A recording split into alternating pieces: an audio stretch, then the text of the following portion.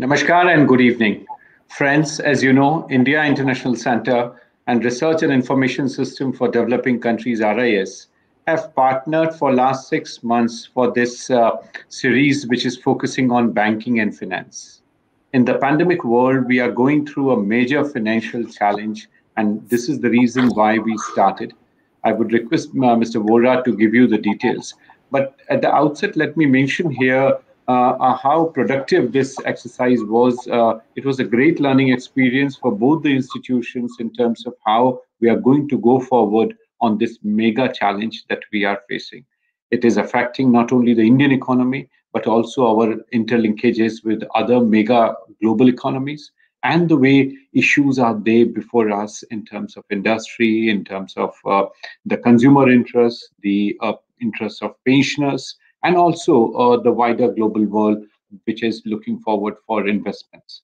And it is from this perspective we thought today's session would focus on the idea of resilient financial system and governance. Friends, in the times of COVID, we are facing major challenge in terms of governance. We are trying to make different kinds of endeavors for expansion of economy. We are trying to see how long-term gains are possible when we are leveraging the strength of productive sectors in the economy. We are trying to bring in what is predictably shortcuts in terms of how we enable our industry to cope up with this challenge. We are seeing the loan moratoriums, we are seeing higher allocation to support the ailing sectors. We are also trying to give condition relaxations which are important for loan recovery, lower and uncertain access to external funding, and many other dimensions that are requiring our attention. And in this milieu, it is important for us to see how our economy would be influenced. Fortunately, in last couple of years, India has developed a regulatory architecture across sectors, be that in telecom or insurance and many other areas. And these regulators have performed rather well. They have coped up with the crisis. Much more is desired, but definitely India is on the right track when it comes to these independent regulating authorities. What we are now looking for is in terms of bringing in greater transparency, accountability, and of course their preparedness for future. And as I said, with the pandemic crisis, the nature of challenges are very different. The same regulatory yardsticks cannot be applied. With these relaxations that we are ending up with, how somebody like RBI should cope up with. And that's where we need new standards to come in. We need new thinking in terms of how this governance mechanism is further strengthened, apart from also strengthening our endeavors for supporting economic growth. So we expect institutions like the Reserve Bank to manage the inflation, to manage growth, and also reduce the burden that industry is going through. There is an excellent paper today's chair, Professor Rakesh Mohan, has come up with. Those of you who haven't seen should see this excellent paper from his institute, CSEP, Center for Social and Economic Progress, which is their working paper 3 on third generation reforms. And this paper talks about precisely this idea of how institutions should be enabled to cope up and how we can really bring in a standard setting for these authorities and regulatory architecture that we need. When it comes to RBI, friends, the regulatory and monitoring role that we envisage RBI is something which is extremely important. Being on the board of the Reserve Bank, I am very closely watching these performance and also the limited hands that RBI has when it comes to their DOS and DOR departments. So they are coping up with mega challenges with very limited hands. In last 2 years, they have launched a program called Utkarsh, which is trying to bring in several new initiatives, a new cadre to monitor and bring in regulation. They are also trying to leverage the strength of technology. And SupTech and RegTech are some of the initiatives they are working with and trying to see how we are going to go forward. But the dimension of this is getting further more complicated when multiplicity of actors is there. We find NBFCs, SSBs, private sector banks that are also entering in. So this plurality in economy, the reality of the multiple actors is making even fintech, they all are making things extremely challenging. We are also very much mindful of the fact that the recovery has to be greener. So when we are talking about build back better, we are talking about greener building, and that's where access to green finance, our connect with Basel norms, etc. We see in terms of how the RBI can perform better. What is it that it can do? And this is why we requested the deputy governor to spare his time and join us for this discussion. I'm extremely thankful to Mr. Jain for joining us here today and delivering the lecture. I'm extremely thankful to Professor Rakesh Mohan, who at the last minute has agreed to reshuffle some of his prior commitments and join us for this series. This is his second participation in our six-part series that IIC and RIS have partnered with. We are extremely privileged to have one of our very eminent, well-informed commentator, Ashok Bhattacharya.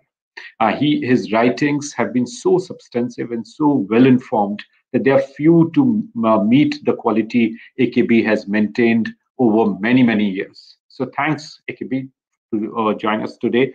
And now, without further ado, let me invite Vohra.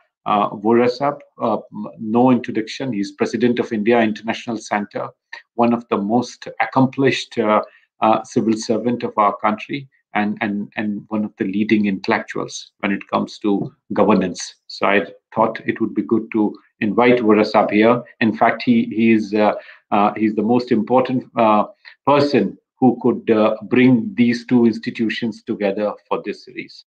So Vohra, floor is yours.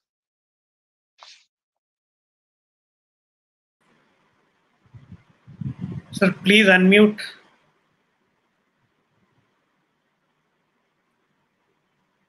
Can you hear me now? Yes, thank Yes, sir. Yes, sir. Well, thank you once again, Sachin, for your kind observations. I welcome particularly Dr. Rakesh Mohan, whom I am seeing on the screen after more than a quarter century. And I recall the good days when, at my request, he used to come and speak at the IIC on various topical issues of that time. I very warmly welcome the other two distinguished panelists. And as Dr. Chaturvedi just now mentioned, while IIC in the normal course through the year organizes discussions, seminars on identified important economic issues, RIS happens to be a specialized institution, and they do their work through experts, through academia, through the governmental institutions, and they produce papers, they make valuable contributions. As it happens, Dr. Chaturvedi has been my colleague on the Board of Trustees of the IIC for the past 4 years. And when he was completing his tenure, he was kind of saying farewells to all. So I said, that won't do. Let us do something which is of a somewhat lasting nature. And so he very kindly came forward with certain ideas, which led to this 6-part webinar series. Now, these are intended, have been intended, and already materialized. Today is the last one, the 6th one. We began on the 20th of January this year. All the subjects so far discussed, I dare say, through some very eminent experts and specialists, have related to crucial, important policy issues in the arena of banking and finance, or finance and banking in the larger spectrum of economic activities. And these various discussions have been extremely useful, and I compliment Dr. Chaturvedi for very promptly producing reports on the substance of these discussions. And these reports have been put on the net, also printed. And I very much hope that our good friend from the RBI and other academics would have had some time to look at these reports, because personally, as a non-economist, I feel that they have a great deal of value in terms of contribution to policy making. Now, as Dr. Chaturvedi has mentioned briefly, um, I don't have to say it. I'm in the midst of five eminent economists. It doesn't lie in my mouth to say things which they know far, far better.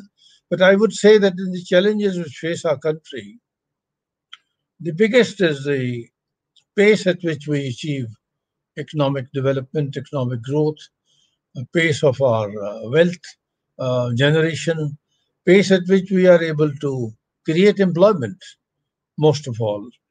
These are the challenges. These were being faced in a somewhat vigorous manner till early 20 when COVID came. And that has upset the whole scenario. And we have been on the downturn now for almost a year and a quarter. Now, our erstwhile challenges in the so called normal times have been multiplied manyfold because of what COVID has done to us. Amongst other things, this pandemic has added several hundred million to the unemployed workforce and created varied multiple economic issues, problems which create great deal of distress to the ordinary person.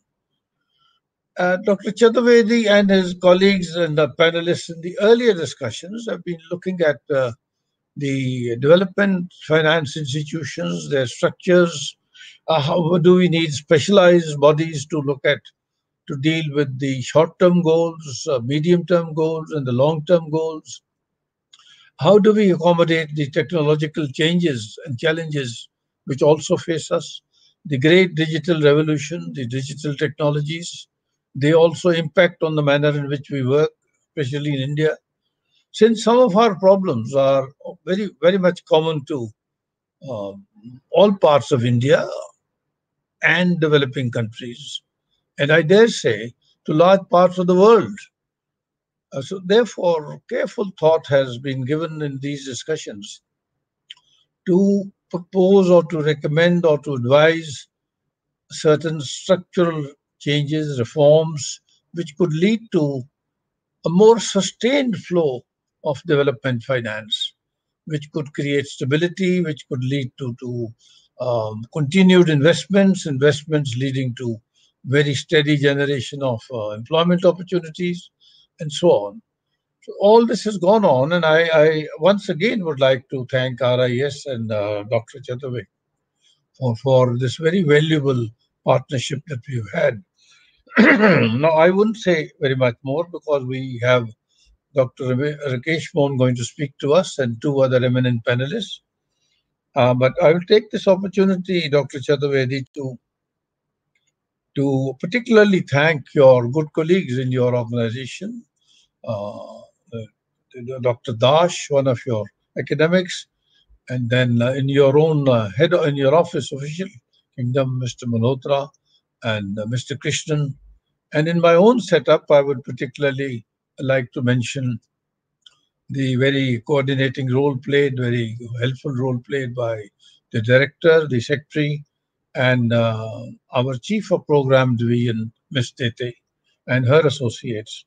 All of them have contributed very enthusiastically to materializing this series of webinars. So I will close here, Dr. Chaturvedi, and once again thank all of you, particularly today's distinguished panelists. And I have great pleasure now in calling upon Dr. Rakesh Mohan, whom I would look forward to meeting physically in the coming days, if all goes well, and welcome him into the IIC and meeting and talking about the old days. So now we have Dr. Rakesh Mohan going to speak to us. Please. Thank you very much indeed, Vohra Saab, for your kind words. And it's a real pleasure to be at least in the same virtual room as you after so many years. And I do hope I'll be able to come and see you at IIC before too long.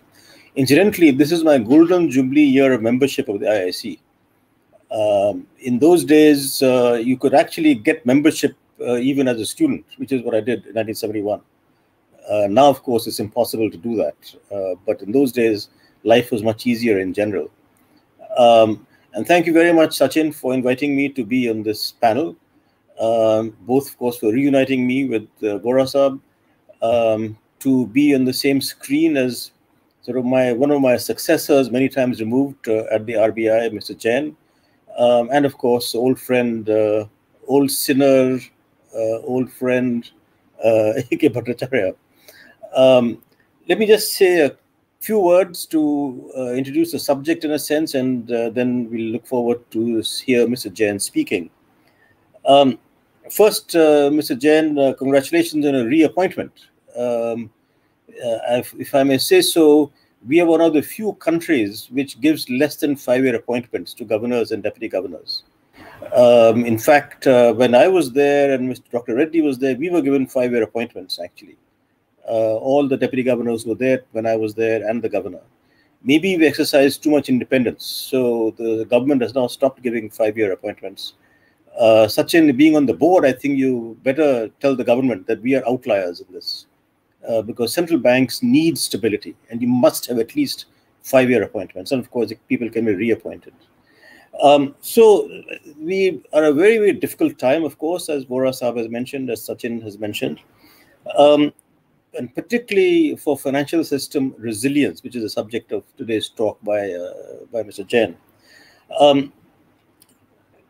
This is particularly difficult for India because even prior to COVID, we'd been suffering from a high level of bad debt or non-performing assets.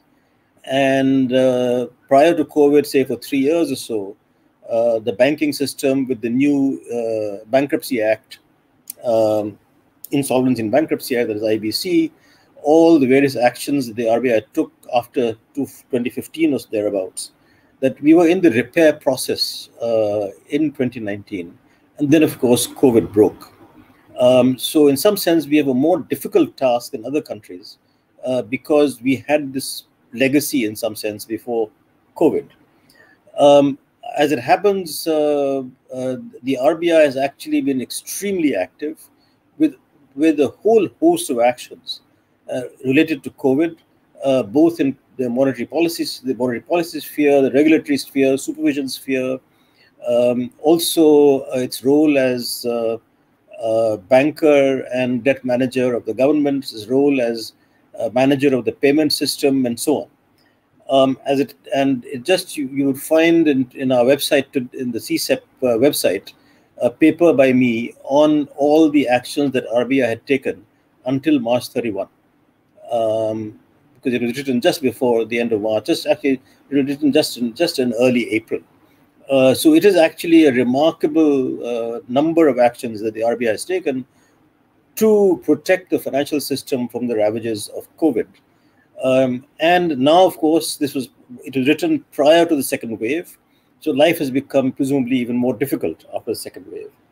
Now, as the RBI's own financial stability report said in December 2020, that they expect the NPAs could possibly go up to 13.5 or 13.6% in the latter part of this year. I would imagine it'll be somewhat worse now because of the second wave. So this is a real challenge for the RBI to maintain financial system resilience and to see how it can protect the financial system from everything beyond everyone's control, quite frankly.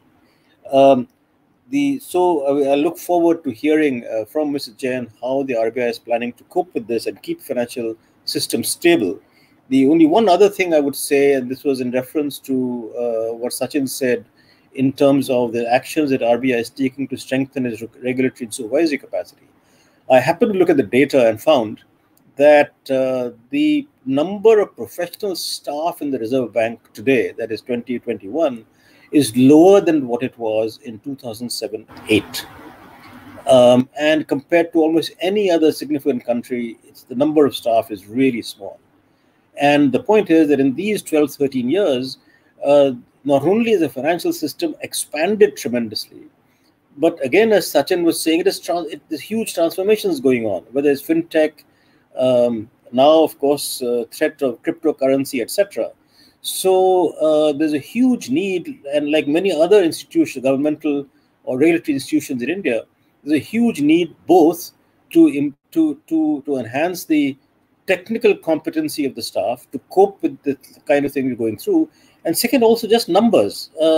I sort of make myself unpopular because among my economist friends, they sort of, when I say that, look, government of India is too small, or that Indian regulatory authorities are too small, they said you must be mad. But actually, if you look at the numbers, it is true.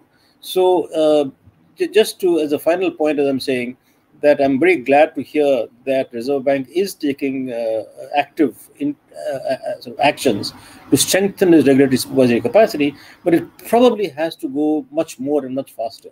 So with just those few remarks, Mr. Jain, please, we look forward to your address. Thank you, Dr. Rakesh Mohan, for inviting me for this talk. And I'm really thankful to Mr. Vohra and Mr. Sachin for inviting me for this talk. While I have basically structured my talk in a more conceptual manner, but I will definitely respond to the specific issues for which I have been asked by Dr. Rakesh Mohan to respond as an RBI representative. Very good afternoon, ladies and gentlemen. Warm greetings. At the outset, I thank India International Center for hosting this very important session on resilient financial system and governance when the resilience of the society itself is being tested by the COVID-19 pandemic. At a broader level, resilience is defined as the ability of a system, community, or society exposed to hazards to resist, absorb, accommodate to, and recover from the effects of a hazard in a timely and efficient manner, including through the preservation and restoration of its essential basic structures and functions. I am confident that we as a country will resist, absorb, accommodate to, and recover from the effects of COVID-19 very soon. Let me now touch upon the meaning of resilience of financial system. In the context of financial system, a resilient financial system is one which is able to absorb the impact of endogenous shocks it is exposed to, rebound quickly to original condition, or adapt to new environment, and continue to perform its role of providing financial services. This definition of resilient financial system is different from a stable financial system. A stable financial system is one which is able to absorb shocks, whereas a resilient financial system will be able to adapt and configure itself in response to a shock in addition to absorbing the shock. To put it simply, a robust system will be one designed to withstand a once in 100 years event, for example, an approach used in risk management. In contrast, resilience makes no assumptions about the magnitude of possible shocks, but rather looks to build systems that can deal with the entire range of shocks. As such, our efforts should be focused on building a financial system which is not just stable, but resilient, as the type, source, magnitude, and frequency of shocks are turning out to be highly unpredictable and non-measurable to a significant degree. Accordingly, focus of regulation and supervision of financial system should be to make sure that financial system as well as individual financial institutions are not just able to absorb the shocks, but are able to adapt to the changed circumstances. In this background, in last 2 years, various monetary policy action, the liquidity management, the regulatory and supervisory policies, and the macro fundamentals have reflected the action taken by Reserve Bank of India on all the fronts. And as Dr. Rakesh Mohan has told, that all these action taken by RBI post-COVID-19 have already been figured in the public domain, including the CSCP. I would like to discuss some of the critical behavior, because that is where, as a supervisor, we are observing a lot of issues and we have taken a lot of steps to really improve upon these particular aspects. I would like to discuss some of the critical behavioral and cultural issues which, if handled appropriately, have the potential to tremendously improve the resilience. First, let me talk about moral hazard. Rather, absence of moral hazard plays a substantial role in building a resilient financial system. Why would a bank invest in building a robust risk management system if it is aware that when push comes to shove, taxpayers' money would be used to rescue them? Shareholders of a bank will have incentive to seek better governance and risk management capabilities from the management of the bank only if their investments are at risk. Privatization of profits and socialization of losses is antithetical for building a resilient financial system. Similarly, employees of a bank should also have skin in the game. And in this background, we came out with our draft guidelines on governance. We came out with the final guidelines on the governance. We set up a committee, and there were a lot of recommendations with regard to governance as well as the incentive structure, where that we have tried to put it out that how we can avoid the moral hazard at the various levels, including the supervisory intervention proactively even before the wrong things are happening, that we have started. Let me come to the next point, that resilience is a collective effort. Building a resilient financial system is a collective effort and cannot be left to the regulators alone. While the regulators contribute majorly by framing appropriate regulations, a tick box approach to risk management and compliance by the financial entities would mean that the market's wisdom is replaced with the regulator's wisdom. Regulations provide for minimum requirements to be met by the regulated entities. Hence, a resilient financial system requires contribution from all stakeholders and market discipline. Disciplining by depositors, disciplining by borrowers, and disciplining by investors is a necessary condition to achieve a resilient financial system. In this particular area, RBI came out with specific guidelines in terms of strengthening the assurance functions of various regulated entities, including the NBFCs, which earlier used to be the light touch regulatory regime. So we have come out with various regulatory guidelines for strengthening the assurance functions of these entities so that there are responsibility with all the stakeholders in the system. Now let me come to the information asymmetry. We call it lemon problem. Another important feature of building resilience in the financial system and improving the credit flow is reducing the incident of lemon problem, which would require improvement in governance at the borrower level also. If the lender cannot distinguish between the borrowers of good quality and bad quality, he will only make the loan at an interest rate that reflects the average quality of the good and bad borrowers.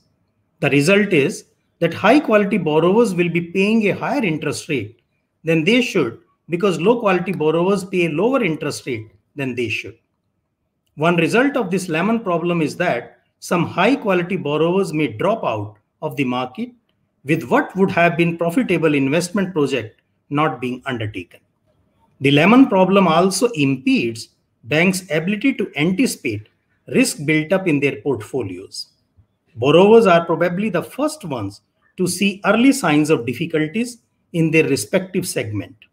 When they don't pass on the information to their lenders, fearing that the lenders may refuse new loans or tighten the condition of the existing loans, lenders' ability to identify risk early is severely hampered.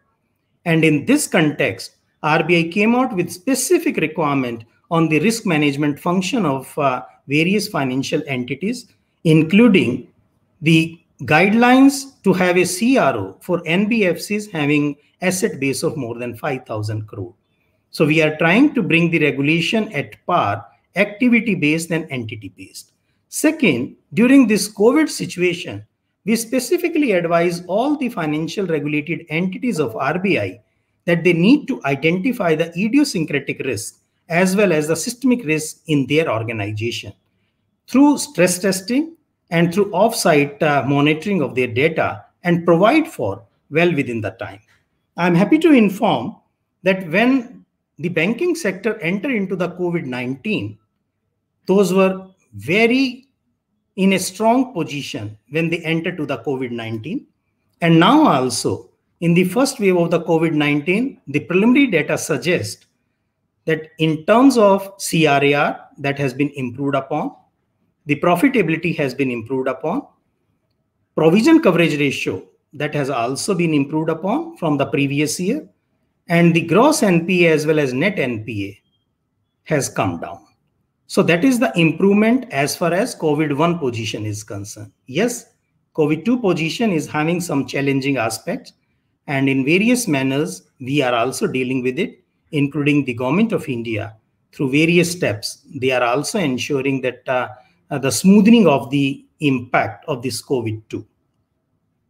In addition to that, we have also strengthened, Dr. Rakesh Mohan raised this issue that how we are making sure that our supervisory process is getting strengthened and the professionalism we are trying to bring in the RBI. Let me respond to the supervisory part first. We have strengthened the supervisory process in last 2 years, shifting the complete aspects of reactive supervision to a proactive supervision, and that is how we have done it. We have created a separate structure, integrating all different departments and now making the structure based on the professionality of the financial entities, then based on the specific sectors like banks, NBFCs, and urban cooperative banks. We created 2 lines of structure within the supervision. One is horizontal and second is vertical. Horizontal structure used to do the off-site analytical of data, and that data is being provided to our supervisors for on-site inspection as well as to deep dive in those regulated entities. And through this off-site monitoring and data analytics, including the preliminary stage of artificial intelligence of the data available with us, we are able to identify the idiosyncratic risk of the financial entity as well as the risk at the system level. And we were able to advise and guide those financial entities and the system well in advance to take care of all those risks which are getting impacted in their balance sheet or in their financials. So that is how basically this information asymmetry, which presently is there with the supervisor, are being getting addressed, as well as this information asymmetry, whatever based on our analytics, we are also sharing with our financial regulated entities so that they can take a well-informed decision, including analyzing certain large borrowable accounts with regard to their future risk. Now, let me come to various tools to ensure resilience. Having explained the concept of resilience, let me delve into the tools required to achieve resilience in the financial system. The 3 A's model of resilience, though originally conceptualized in the context of climate change and disaster management, provides a useful template. The 3 A's of resilience are anticipatory capacity, absorptive capacity, and adaptive capacity.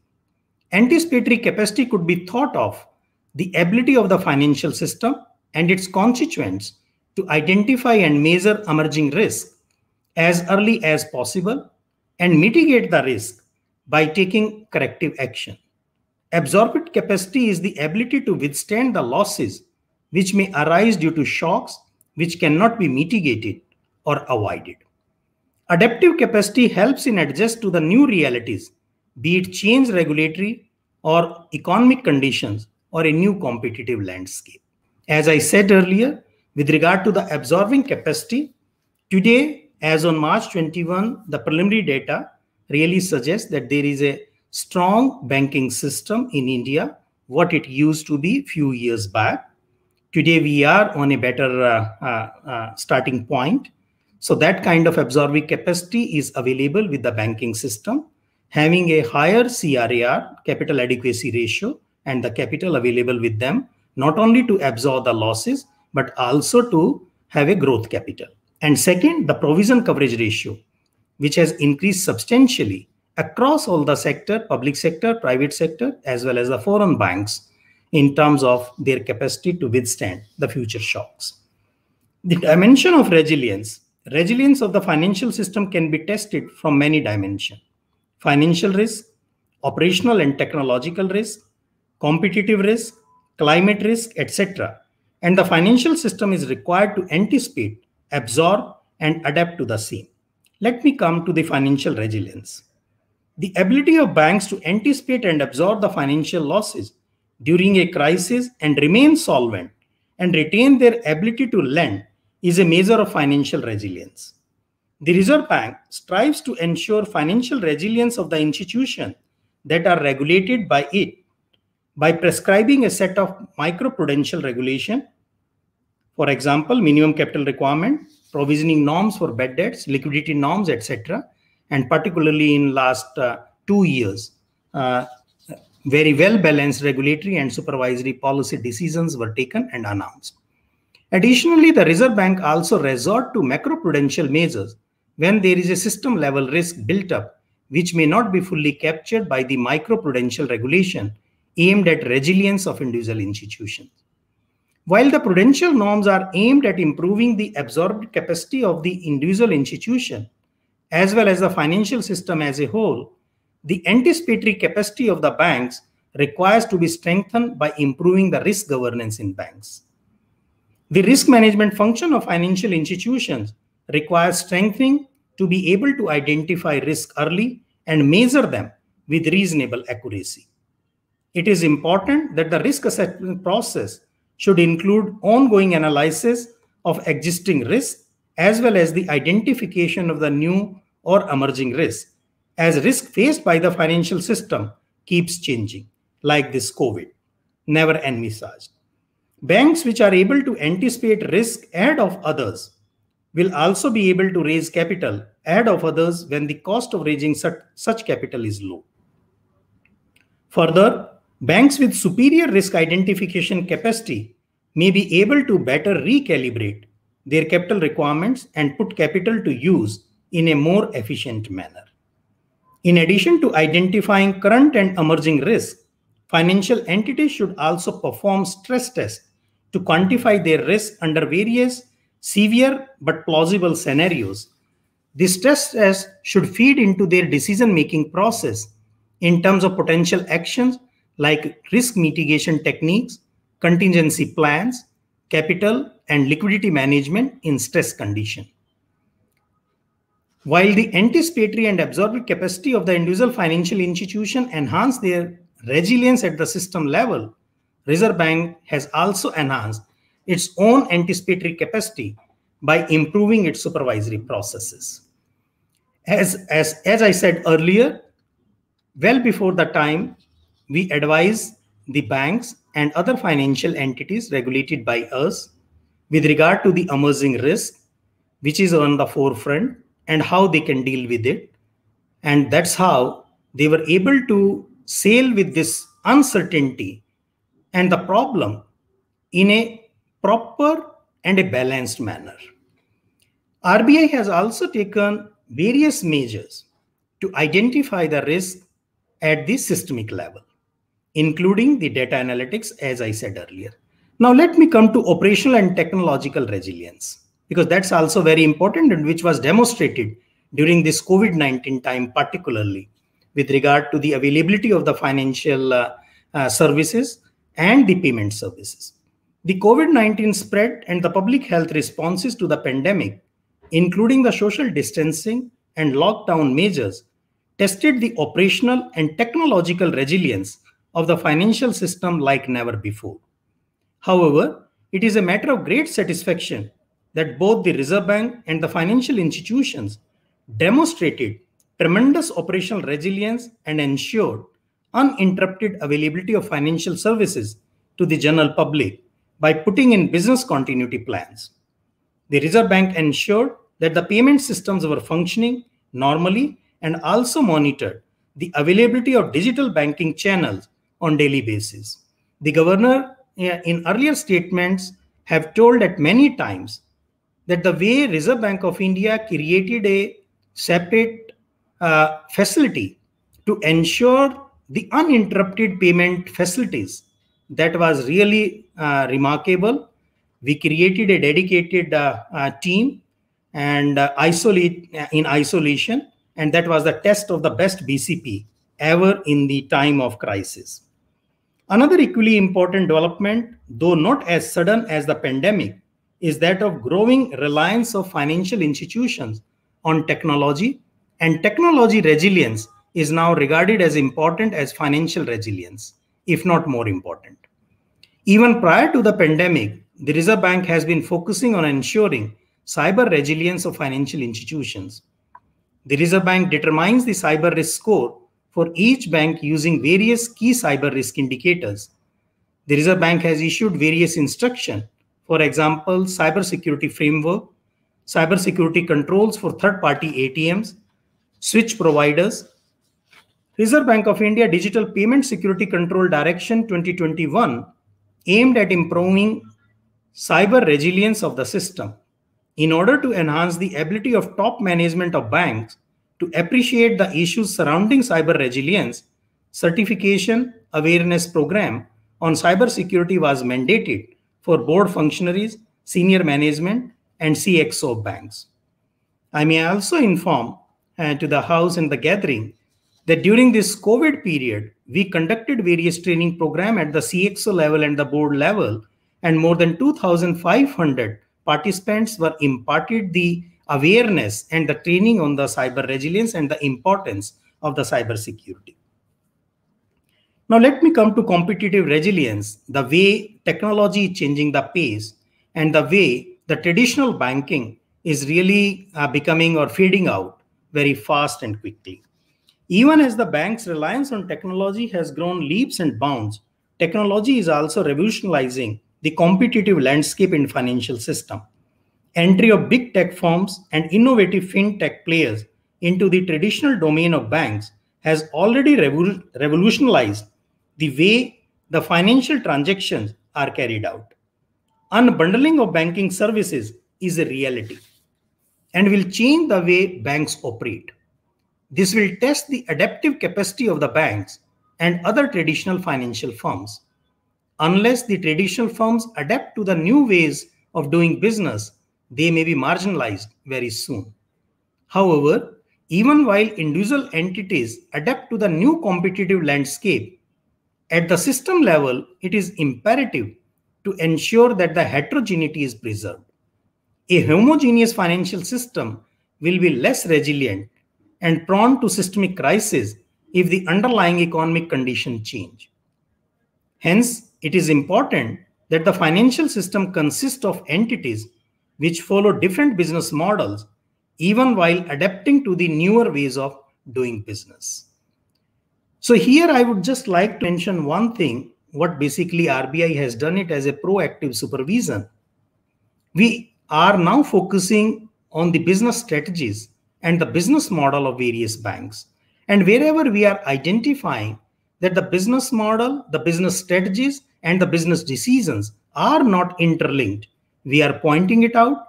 And we are not only pointing it out, we are ensuring that these are addressed properly. And in a couple of cases, it has been implemented successfully. And we are able to see not only their market cap has gone up in the recent past in last 1 year, rather their depositors' interest and other stakeholders' interest was also preserved.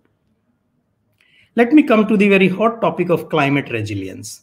And that is the hot topic across the globe, where the central banks are also talking about it, whether it should come within the domain of the central bank or it should be within the domain of the respective governments.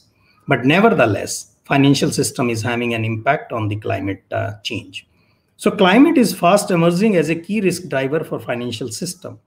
While insurance companies directly face the climate risk, banks are also required to take into account the climate risk more seriously. Climate risk can impact the financial sector through two broad channels: physical risk arising from specific weather events and long-term climate change, and transition risk emanating from the efforts taken to address the climate change. The fallout could include deterioration of asset quality of borrowers, in affected geographical zones, the impact on business models due to governmental societal response to climate change and long-term liquidity effects. Increased frequency of natural disasters and climate extremes have a direct impact on the operational resilience of banks, especially in the context of increased reliance on centralized technology platforms and data centers. There is a constant need to assess the climate risk and mitigate the same. In addition to mitigating operational risk arising out of climate extremes, there is a need for the financial system move towards green financing, even while keeping in mind the developmental requirement of the country. While as of now, RBI has not come out with any regulatory prescription, but we are evaluating all those aspects. And then at the appropriate time, after evaluating all the things, a call may be taken. Now, let me come to the last topic, the governance. In the recent past, we have seen the failure of the banks, including even the post-GFC also. The major concern of failure of financial entities and institutions was mainly confined to the governance. And in that context, RBI has taken a lot of steps to improve the governance. But nevertheless, as I said earlier, the regulation is only a minimum requirement. But it is the responsibility, collective responsibility of all the stakeholders to improve the governance, being these are highly leveraged entities. In my view, what lies at the core of these three capacities, which enhance the resilience, which I said earlier, anticipatory, absorptive, and adaptive, which enhance the resilience of an entity, is a good governance framework. More often than not, excessive risk exposures, credit losses, liquidity problems, and capital shortfall stem from weaknesses in corporate governance, compensation policies, and internal control systems. That is where I said that we have addressed all the three issues in some or other manner. And one more thing, as part of the supervision, now we are focusing on conduct risk as a separate risk assessment as part of our total risk assessment of the financial entity, which basically is talking about the governance and the conduct risk. And there we are trying to evaluate the risk of the financial entity where they lies. While high quality governance acts as credible defenses against risk, past experience suggests that weaknesses in corporate governance can cause failure of a financial system and may lead to financial instability. Several inquiries and studies have concluded that one of the significant reasons behind the global financial crisis of 2007-9 was that of weaknesses in corporate governance at financial institutions. The world also witnessed failure of governance structures, which necessitated the overhaul of intrastate benchmark setting process. Given that the sources of future vulnerabilities are hard to predict, banks need to have robust framework of risk governance and management to identify and understand emerging risks and their potential impact for the firm. This remains one of the most important factors for bank resilience, particularly given ongoing changes in the business lines, market practices, and financial technology that may test banks' governance and risk management. Further, corporate governance is increasingly a major factor in the investment decision-making process. Poor corporate governance is often cited as one of the main reasons why investors are reluctant or unwillingly to invest in companies in certain markets. It can also explain why in some economies, the shares of many companies trade at a significant discount to their true value. Even better governed companies are tarred with the same brush, almost a case of guilt by association. As such, banks' ability to raise capital, which is important to improve their absorptive capacity, is also a function of strength of its corporate governance practices. Good corporate governance in financial intermediaries is also an important determinant of efficiency in allocation of resources and protection of shareholders' interest. Governance quality depends substantially on two elements, and that is where now we are focusing as part of supervision: governance structures and culture. While it is possible for the government or Reserve Bank to enact laws, regulation to prescribe governance structures within a bank or other financial entities, appropriate culture is something that cannot be legislated. Banks and the boards have to develop the desired culture within the organization. A sound risk culture bolsters effective risk management, promotes sound risk taking, and ensure that emerging risk or risk-taking activities are recognized, assessed, escalated, and addressed in a timely manner. While the culture influences the decision-making within an organization, it is hard to assess. Nevertheless, a structured framework should be put in place to assess the risk culture within banks and incorporate the assessment into the supervisory rating of the banks. That is where I said that now we are focusing on the governance and the conduct risk, where the culture is one part of it to make assessment of supervised entities. The focus is on the bank's norms, attitude, and behaviors related to risk awareness, risk taking, and risk management. Another important element of governance framework, which has significant effect on resilience of financial institution, is the compensation policies. And very recently, we came out with the revised policies. A compensation structure which rewards short-term risk-taking without consideration for long-term risk or negative externalities may endanger the resilience of the individual institution as well as the systemic resilience. At the same time, inadequate compensation also has the effect of not sufficiently incentivizing the top senior management of financial institution in developing the capacity of the financial institution to anticipate, absorb, and adapt to the various shocks faced by the financial institutions. Now, let me conclude just in a minute. It may not be an overstatement to say that financial system in India and other jurisdictions are witnessing rapid shift in the operating environment characterized by changing competitive landscape, automation, and increasing regulatory supervisory expectation. The source, nature, frequency, and magnitude of risk are also continuously changing. The Reserve Bank of India has put in place various regulations to improve the governance in banks and make them more resilient. In addition, banks have also made improvements in their risk management capacities. Yet, the changing operating and risk environment requires banks to be vigilant, strong, and agile so as to identify risk early, absorb the shocks, and be able to adapt to the newer ground realities. I am hopeful that banks and other financial institutions in India will rise to the challenge, continue to demonstrate their resilience, and be able to contribute to a 5 trillion economy and beyond.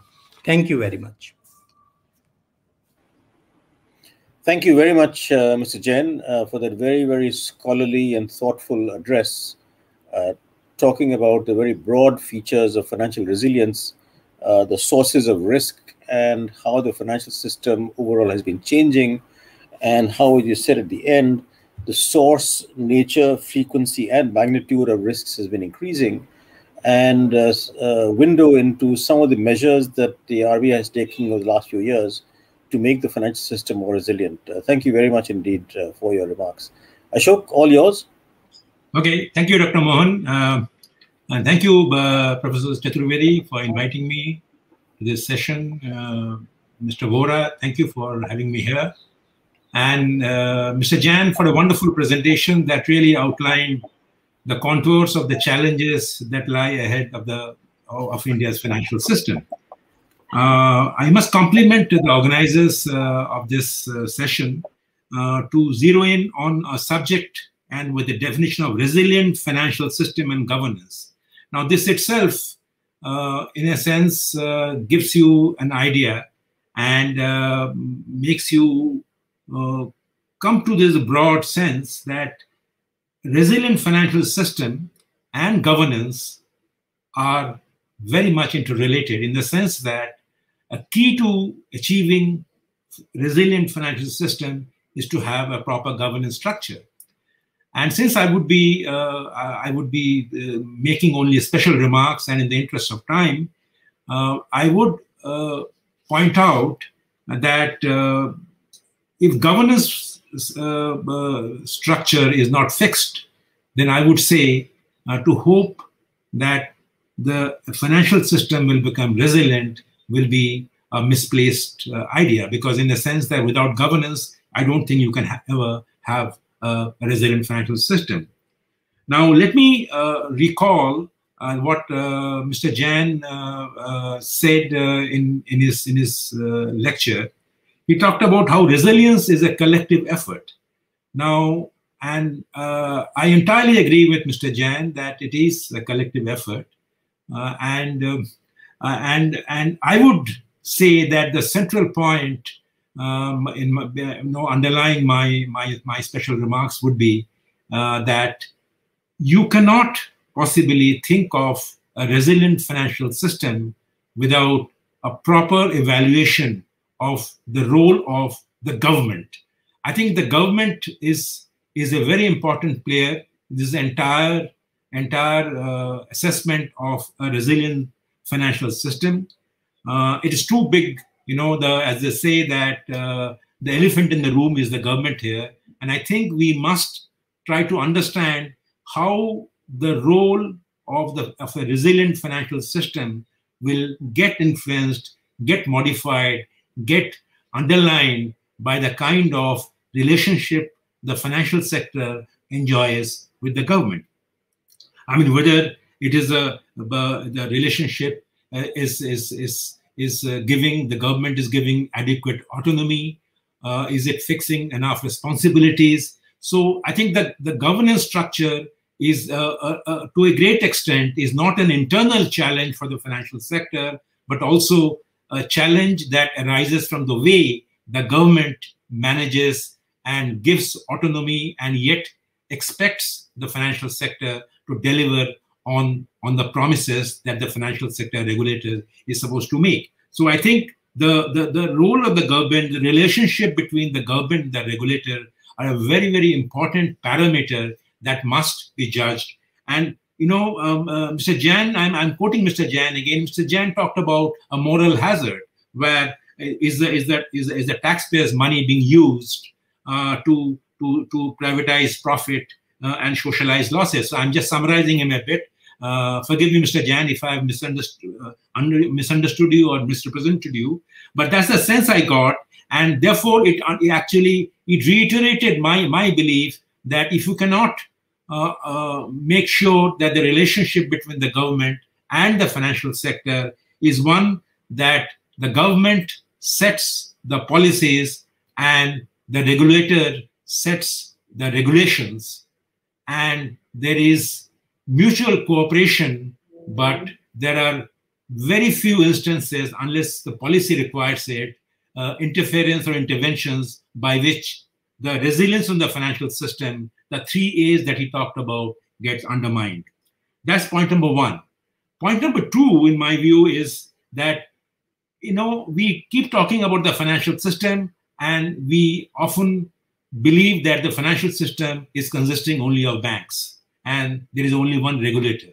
I think the financial system, particularly in today's world, is an interconnected sector wherein taking from even the way the stock market is financed, the insurance sector, the mutual fund sector, and so therefore there is need for a more integrated approach to ensuring that the financial system remains resilient. If we just focus on the banking sector, my sense is and my fear is that we'll probably not be able to assess the real challenges that lies ahead of the economy. After all, this is, some years ago, there was the inter-regulatory body, Financial Sector Development Council, and I think that system continues, but I don't think it remains as vibrant and as relevant to ensuring that the inter-sectoral regulation is done, ensured in a manner that the interconnectivity between the insurance sector, the mutual fund sector, the stock markets, and the banking sector, they are kept in mind. So if you are looking at a resilient financial system, you need to look at a better governance system. A better governance system would mean a more healthy and prudent and transparent relationship between the government and the financial sector regulators, and then not just focus only on the banks, but also to the entire financial sector. So that's my point number two. And point number three is that and that is my final point, is that the government right now is looking at privatizing public sector banks. Privatization is a big target, big goal that is sought to be achieved by the government, which is fine.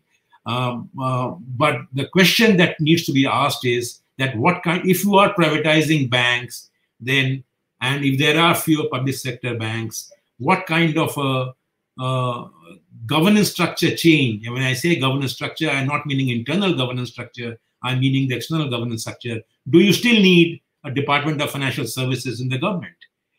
So therefore, if you are looking at private banks, do you need to strengthen the capacity of the regulators that exist in the open, which is the RBI, or do you want to have a kind of a semi-parallel regulation that is done by the Department of Financial Services in the government?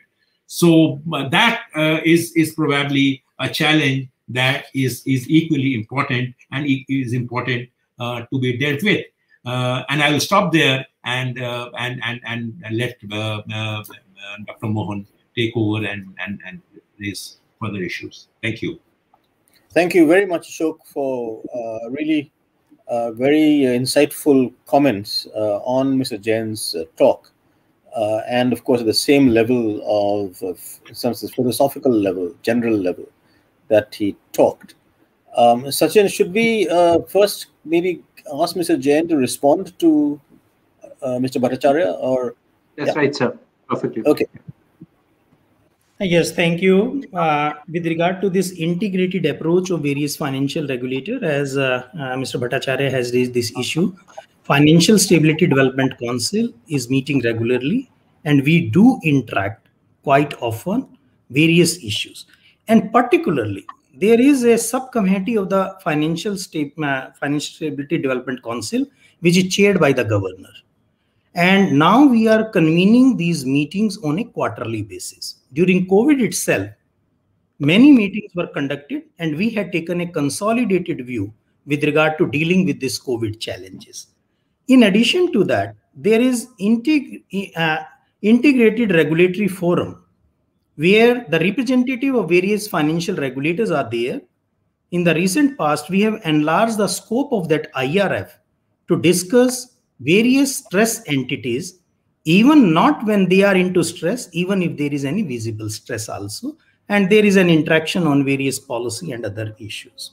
With regard to second point on the capacities of regulator, whether there is a privatization or it is a public sector structure, while I will not be having any comments on the privatization of PSB and all that as of now, but with regard to capacity of the regulators, I don't feel that it varies a lot. Rather, it doesn't have any impact, because the regulatory and supervisory capacity and the resources are the same, and the regulations are now ownership neutral. Wherever we were having the different regulation for the public sector entities, including the NBFCs, now we have more or less brought them at par with the ownership neutral regulation. And that is where. With regard to supervision rather was intense in case it is a public sector. And now we have rather enlarged the scope to the private sector as well. Not only the banks, even the NBFCs. So from the capacity viewpoint, that is what my response is. One question Dr. Rakesh Mohan also raised, that while the supervisory capabilities as well as the number of professional staff has come down, a valid point and a very valid question. And we also did a lot of study and analyze during last couple of years. Two ways we are handling it. Number one, that the capacity building and the capacity enhancement. The capacity building and capacity enhancement, we came out with a college of supervisor.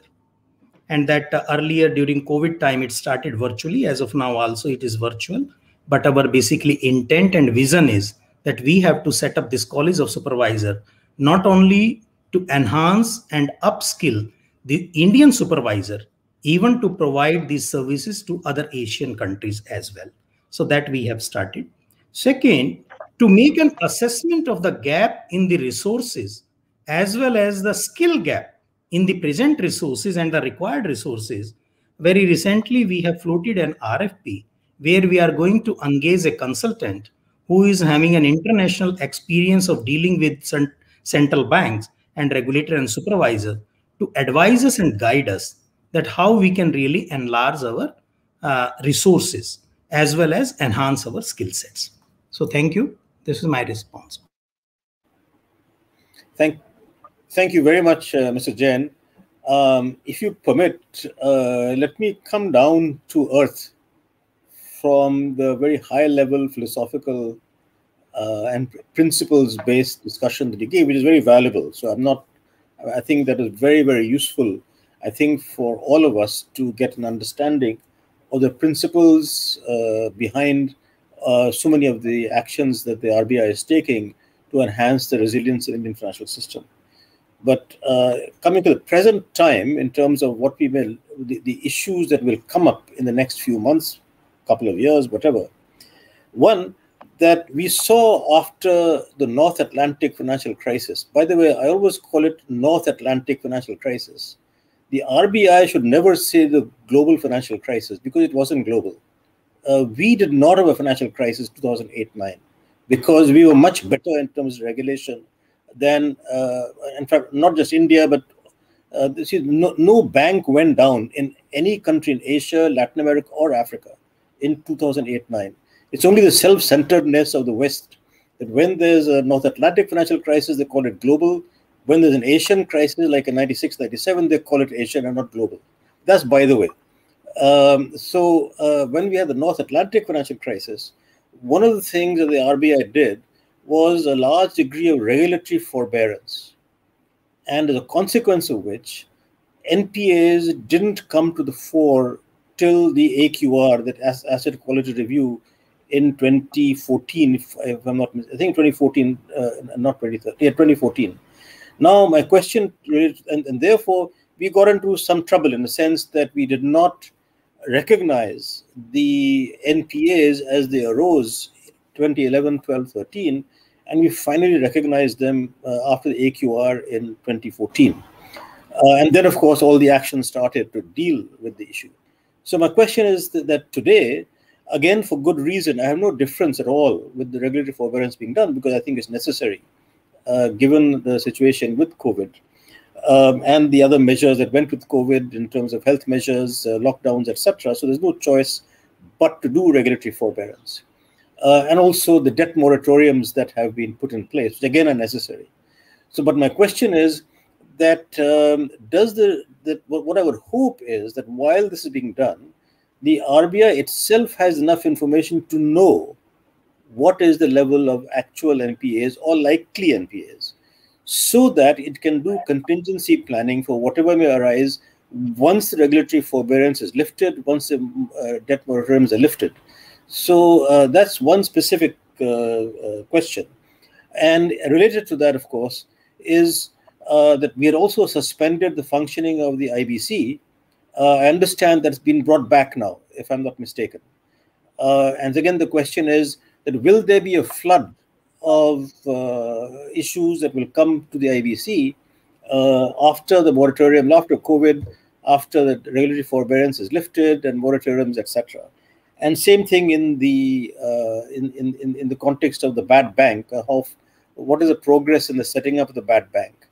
And finally, one issue to do with possible future financial instability, that given the current low interest rates, which again I have no difference with because I think it's necessary in the current circumstances.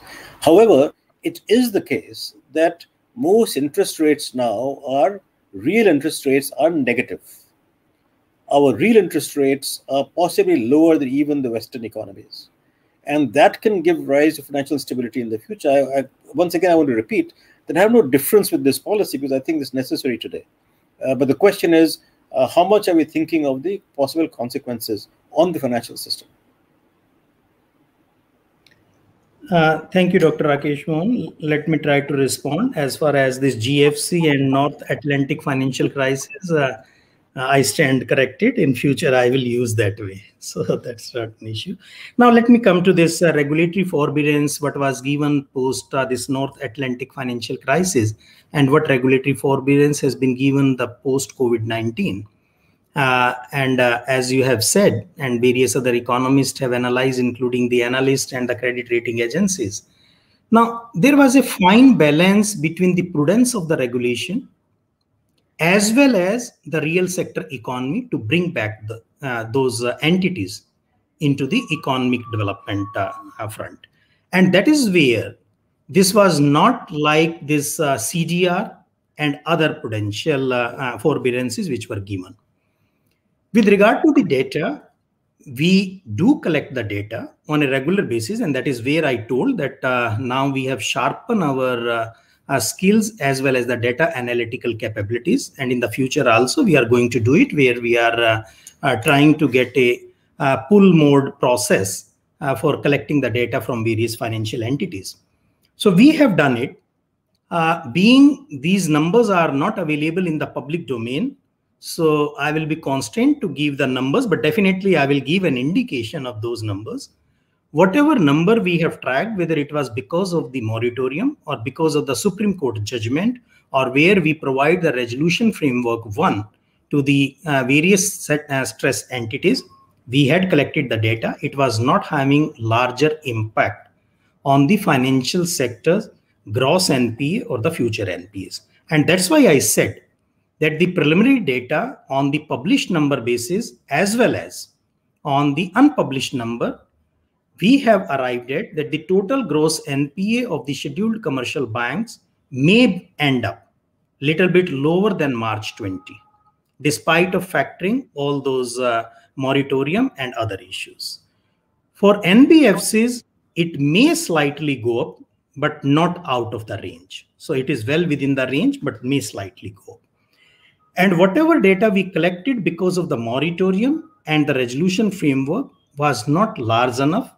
And wherever after the invocation, because the invocation date was 31st December, the implementation in retail sector has already happened, which is about 75 to 80% of the invoked numbers, and that's also not very large. Now let me come to IBC suspension. It was required at that point in time, but now we are not seeing any flood of the IBC. Probably the reason may be that by and large, we are able to see that the stress on the corporate sector has been managed well and has been recognized by and large. I'm not saying all, but by and large, corporate sector stress, even before COVID-19 was recognized, and during COVID-19, whatever was left out was recognized. It is not large. Yes, we are able to see the stress somewhere in MSME as well as in the retail segment.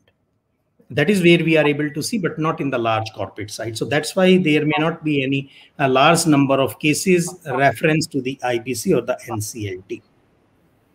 With regard to setting up of the bed bank, the government has already announced the process is on. I understand because it's not within our domain, but I understand government is at very advanced stage to really set up that bad bank and shift those bad assets from the public sector entities or maybe on the private sector entities to this bad bank structure. Low interest rate for a longer time, a negative real interest rate, that is the reality. And as a central bank, as you have also said, we have to prioritize depending upon the situation. So the priority at this point in time is basically the growth. And the potential stress because of the low interest rate, we have done one study, not fully encompassing all the segment, but we have started with the corporate sector and particularly the listed entities, that what kind of stress can build up. And if that stress is there, whether it is adequately covered with the returns. So risk return kind of a trade-off we have seen. And in corporate segment, not large. Probably the reason may be because for large number of listed entities, the debt equity ratio has come down. The DSCR and the interest coverage ratio has improved upon, and probably there was a tendency to hold cash by these corporate entities. So probably that may be the reason, but definitely we are monitoring this aspect that I can assure you. Thank you. Thank you very much for those very reassuring words, Mr. Jain.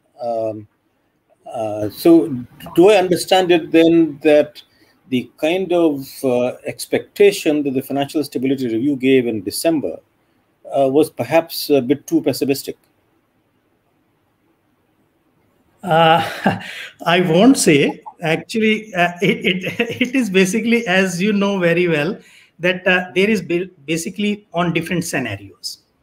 And based on those scenarios with 1 sigma and 2 sigma and 3 sigma and the severe basically kind of scenario, those assessments were worked out. Now, last FSR, we have said in the FSR report also, it was 2-stage process. And what 2-stage process, because of moratorium, the reported numbers were not the real numbers. So the March number, whatever was reported, was not the real number. So we did basically extrapolation of those numbers and arrive at the September number, September 20. And then based on that September 20 number, we put the stress testing under various scenarios, 3 scenarios. So that is how it has worked. So maybe some statistical issues because of not having the reported, actual reported data because of the moratorium.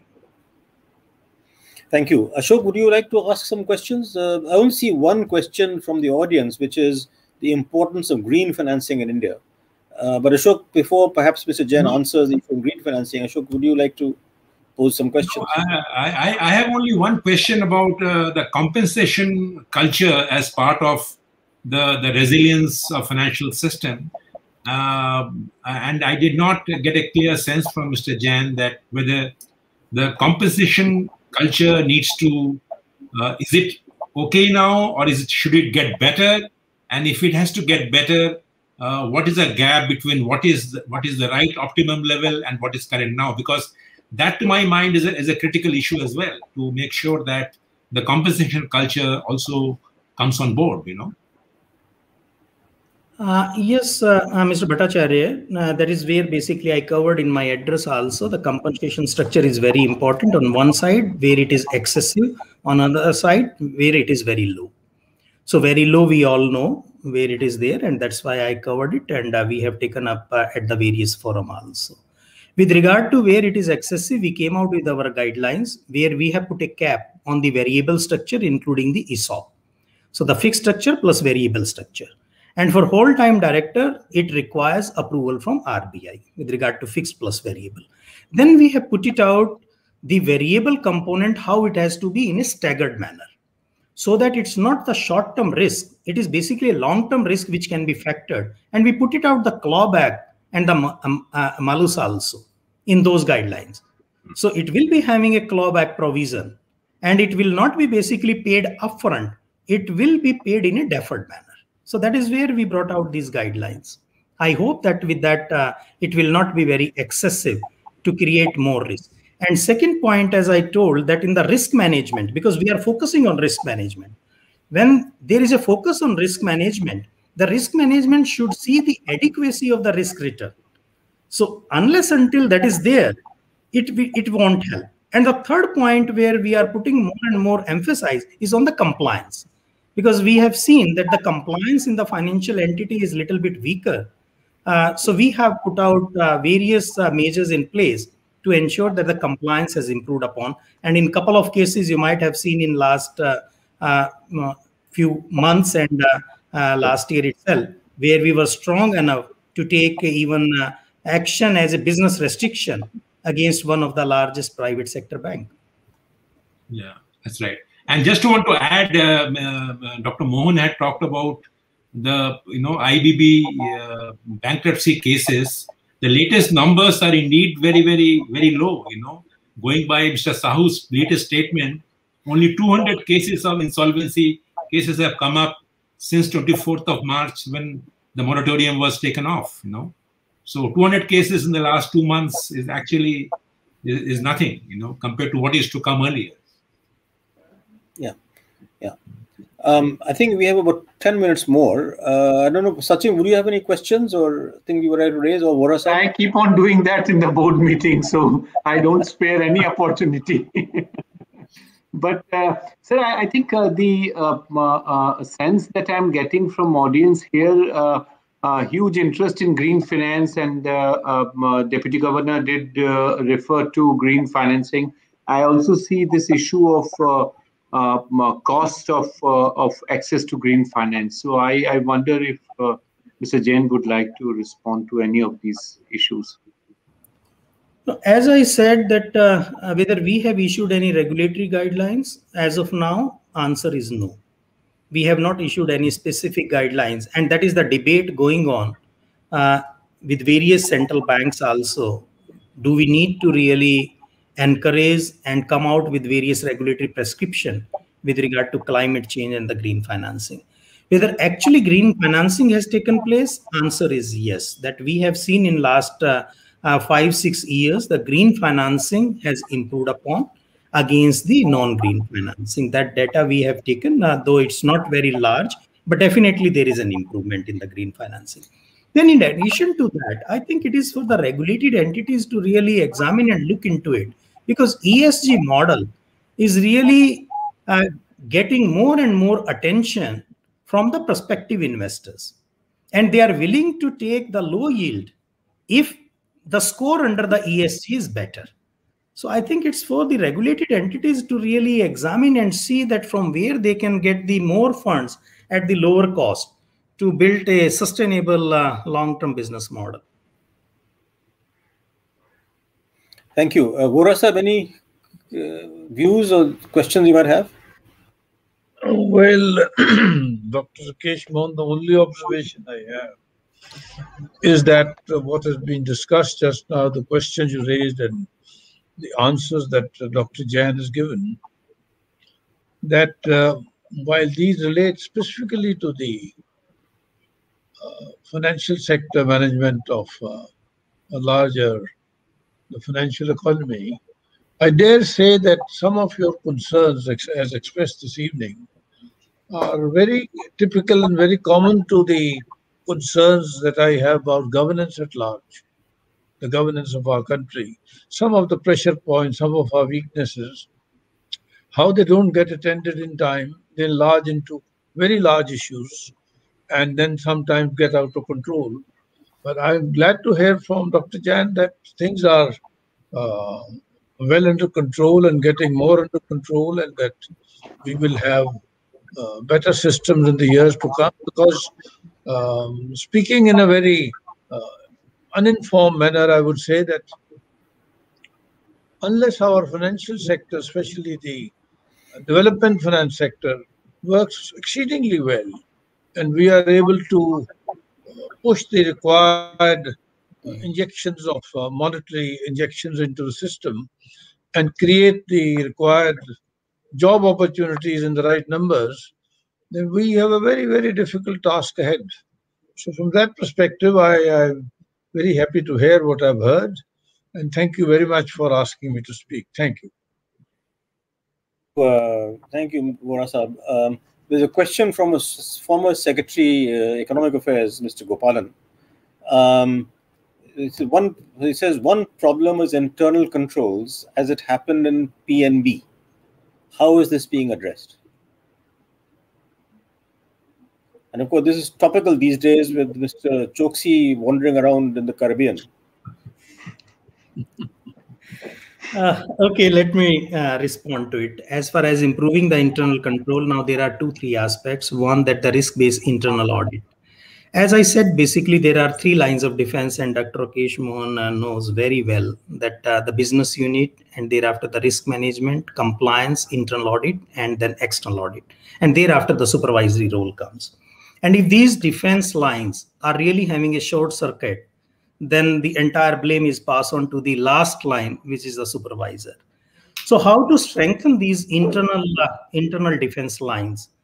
So one is that risk-based internal audit, and second is basically the compliance culture and the risk management. As I said, in the recent past, you must have seen that we have come out with various guidelines to strengthen the risk management by giving an independence to the CRO. And even in the governance guidelines also, we have told that what should be the reporting line of the CRO, CXO level position, CRO compliance officer, as well as the internal audit head. So that we have told very clearly. Second thing we came out, which we have already basically put out in statement earlier, that we have come out with the escalation matrix, supervisory action, escalation supervisory action matrix to improve the compliance function. So earlier it used to be that once it is a compliance, and that's why I address in my, I covered in my address also, if it is a tick box compliance, then it means there is a shifting of the market discipline to the regulator. That's not appropriate. So what we have done basically in the compliance system, now we have put out a escalation matrix. If it is not responded, then displeasure letter, then penalty, monetary penalty, and the business restriction. And under that basically escalation matrix, we have taken and demonstrated in one of the action where the action was very much visible, and that will really improve upon. The second point, what we have strengthened, the communication, two-way communication with the statutory auditors. We brought out the guidelines also, and the statutory auditor guidelines, we expect that it will improve the audit quality. It will avoid the conflict of interest also, which we have seen in many entities in the past. So that we have strengthened. And second, the two-way communication with the statutory auditors.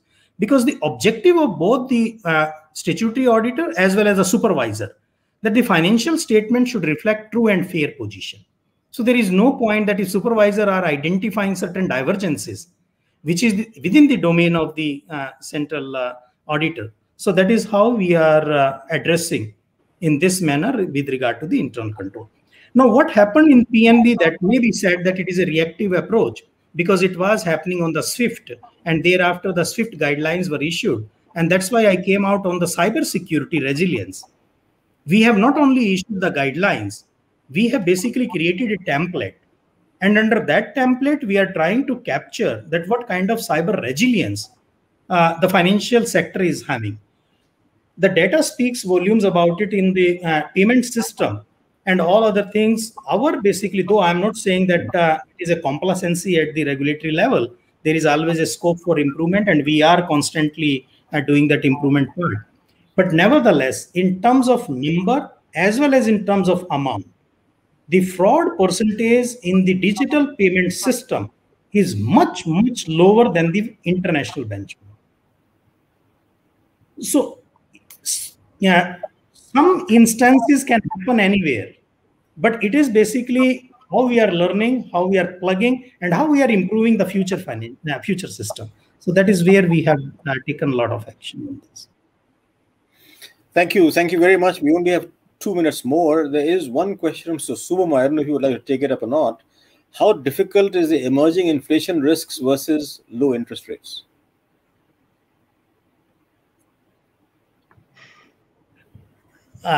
I think I have responded because you also raised that question. In some manner, I have responded that basically for any central bank, the priorities to be decided. And then priorities have been decided that as of now, and rightly so, otherwise it would have been a very different future stress scenario. So presently it is the growth, but nevertheless, we are not losing the sight to make an assessment of the emerging risk or the future risk, which is arising in our at least regulated entities. So we are regularly monitoring. Thank you very much, Mr. Jain. I am very happy to see that the Reserve Bank is living up to its 87-year-old traditions of professionalism and also skill in managing googlies by doing very deft glances. And that's in the context of the World Test Championship, Test Cricket Championship today. So thank you very much indeed, Mr. Jain and Vohra Saab for inviting me, and Sachin. Sachin, over to you. Thank you. Thanks, Professor Rakesh Mohan, for not only chairing the session, but also sharing with us deep insights in terms of how and what direction we are going in, whether India's regulatory system is really on track, what is required, and the key issues that Mr. Bhattacharya raised. I think everybody would agree for 3 cheers for Mr. Jain, the Deputy Governor. And I think we all join chair of the session in congratulating Mr. Jain for his reappointment as Deputy Governor for next 2 years. So our warm greetings. And I think my chair has very rightly mentioned that the high standards of professionalism and commitment, they bring in great confidence, and also our commitment in terms of bringing other regulators at par with RBI. So this institutional strength of India not only motivates many other agencies, but also I think inspires us to bring in excellence in the nature of regulation and management that our public life requires. So thanks a lot, Deputy Governor Mr. Jain, for sparing your valuable time and joining India International Center and RIS platform for discussing banking and finance. I also thank our chair and our special for special comments, Mr. Ashok Bhattacharya from Business Standards, for joining us and sharing their insights. Thanks once again to all our audience for joining in, tuning in, and also bringing in some very stimulating questions. So please do watch the YouTube recording of this. The link would be shared very soon. And we would also request Mr. Jain to share text of his lecture, which then RIS and India International Center would publish as our occasional paper. So thanks once again, and very goodbye. With this, our 6-part series comes to an end today. Thank you. Thank you very much. Thanks to all. Thank you. Thank you.